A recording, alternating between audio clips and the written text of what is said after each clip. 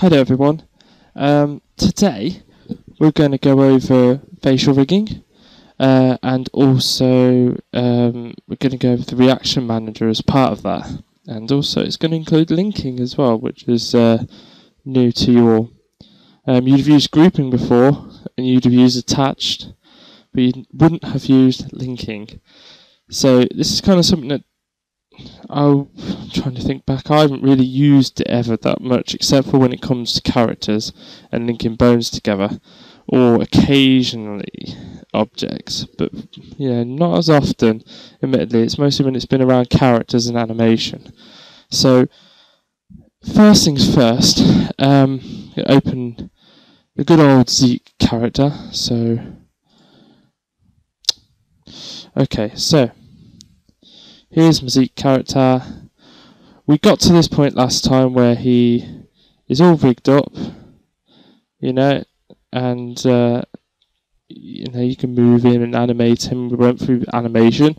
So the thing we're now focusing on, obviously, is the face. Now, there are obviously some rules to creating bones in the face.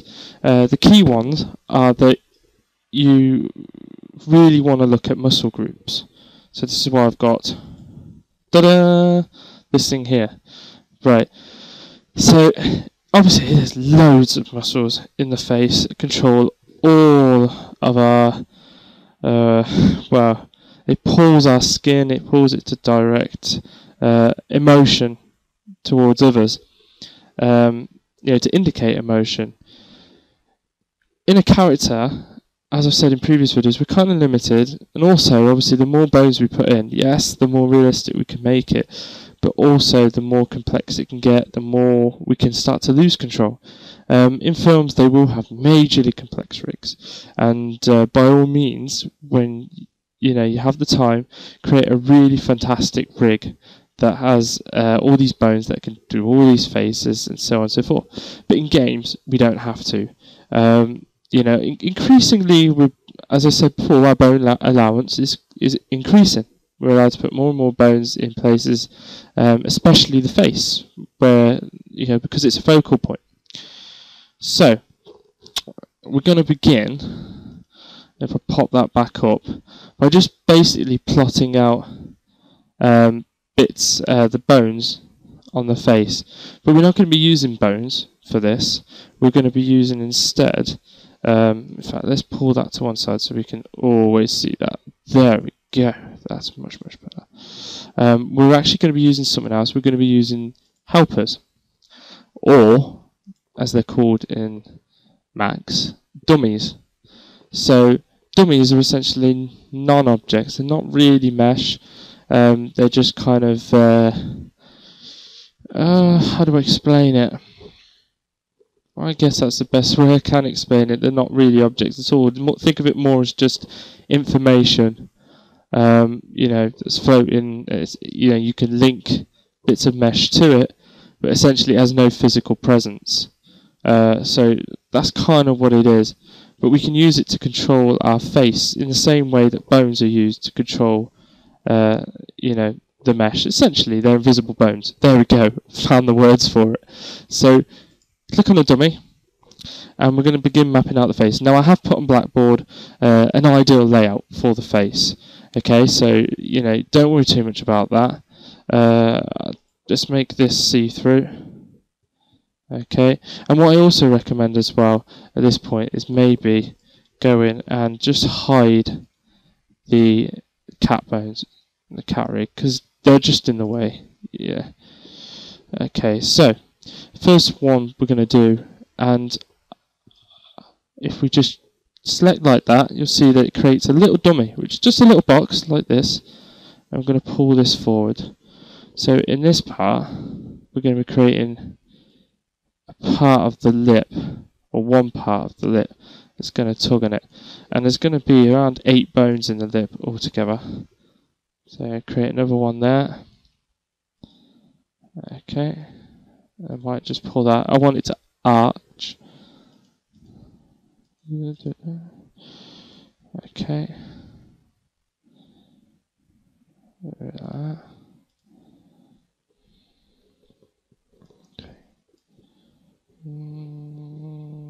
Yep. And the same on the bottom. So we can, for this part, let's freeze that. That could get a little bit annoying. Freeze selection. Yay! Right. Drag it down, and you can duplicate them, which saves time. And then just reshape this one so that it's like so.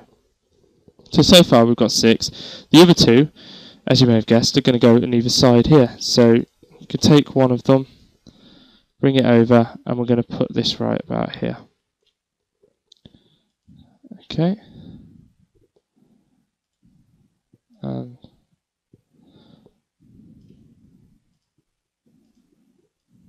Right. And what this makes up is this muscle right here, which I always pronounce it incorrectly. I've been told this in the past before. As far as I'm concerned, it's called the buccinator, but I have been told off for that, so don't quote me on the names here. So that makes up these bones. The next ones we're going to bring in are the ones up here. This is a paw.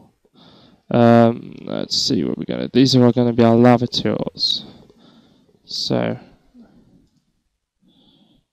we're going to pop that one there, and in fact, let's even it out by bringing it into the middle about there, and then we're going to bring one that's really close into the nose there. Yeah. Okay. Copy them over.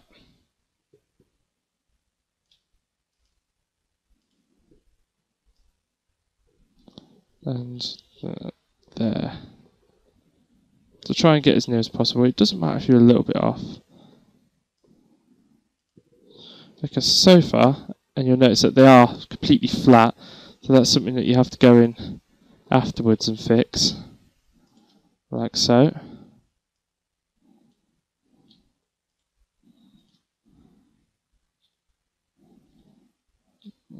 Pull that, pull that. Okay. And with these ones, pull them forward. And the same for these ones here. Pull them forward too, but not too far that they come through the skin. We don't want them to come through. Right, okay, so there's the first few. Right, the next one we're going to bring in is the jaw. So we can take this one here. Bring that down to the chin there. And bring it in, like so. Okay, that'll be our jaw one. Back to the front again. And this time we're going to bring in one for down by our cheek. But we're going to pull it back, so it's about there. And we're going to copy that across. Do the same on the other side. Okay. Right. And if we copy these again, these two, and bring it up, we're going to put, I realize that's not clear at that point, but we're going to put one on either side up here. In fact, a little bit too high. Just bring it down a notch, so it's kind of in line with the ear. And what this will do is this will create this part here, which will be our cheekbone. Okay.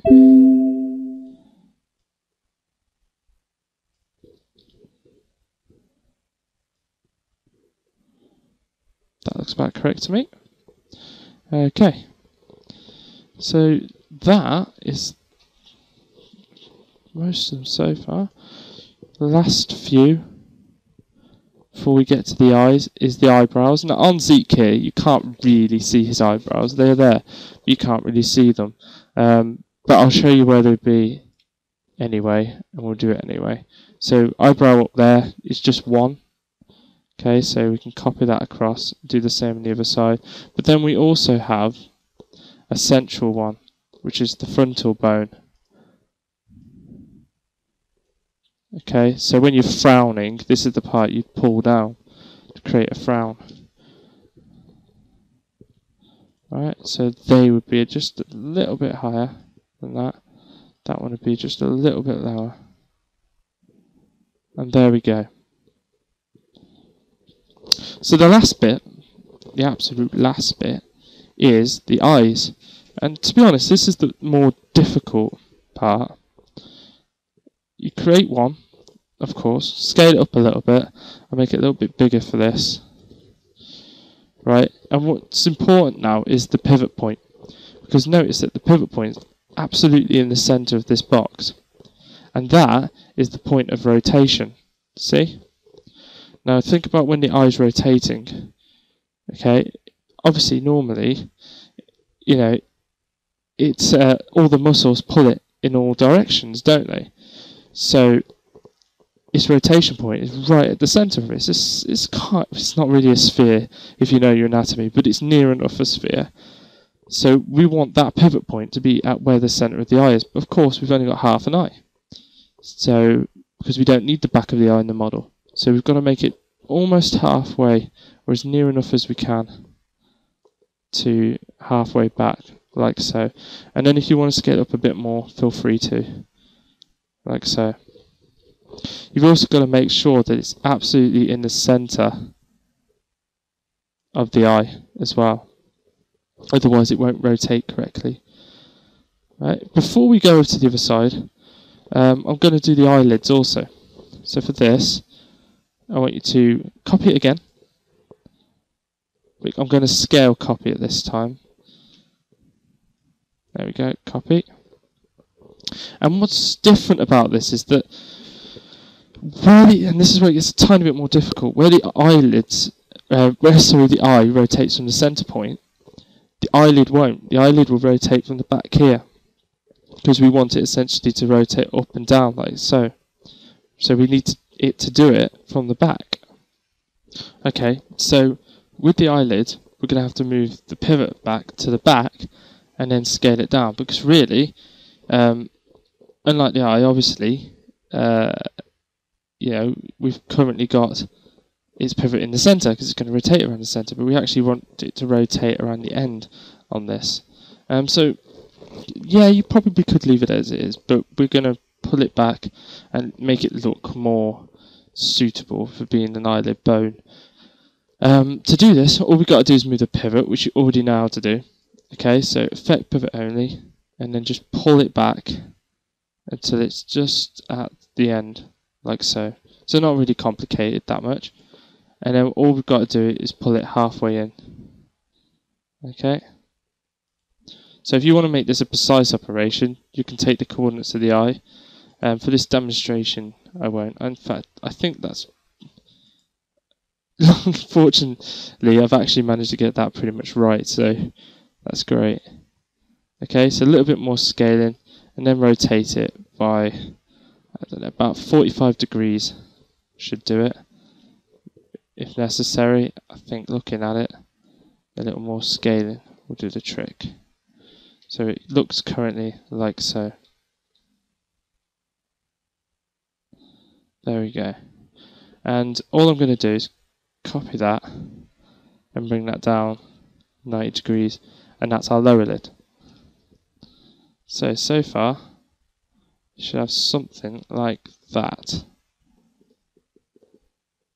Okay, right, so let's take that, alright, and just pull it across, copy it over to the other side, line it up as best as possible again. Okay, and there we have it. That is a basic facial rig. And I think that should be all good. Okay, so yeah, I mean, you can add more bones in. You can add more bones for over here for making the eyelid do, you know, twitch and things like that if you wanted to. But on a basic level, this is kind of it. All right. Anyway, so in the next video, I'll take you through the reaction the reaction manager. But as a side note, obviously go in and name all these bones appropriately. So for instance, this is going to be what's that? That's left underscore I, like so. And the same with the eyelids as well. Yeah, left underscore I lid. I'm not going to do all that now, but what I have done is I've given you a giant sheet on Blackboard that will just as I did with the other one, with the body, which will give you suggested names. And I say suggested names because there's no formal name to this. Obviously, you can see there's loads of muscles. Some things, obviously, I've put in like the lavator and the buccinator. I think I've also put in the rosaurus as well as being this bone over here. So some bones I've labelled correctly and some I haven't, because it just doesn't seem worth putting them in, naming them correctly, to be perfectly honest. So yeah, I mean, it's supposed to be easy for you as well. Remember that. If there's some way of labelling the bones that's easy for you to recognise, then please use your way. Don't use mine. Anywho, that's it. Okay, moving on to the next video.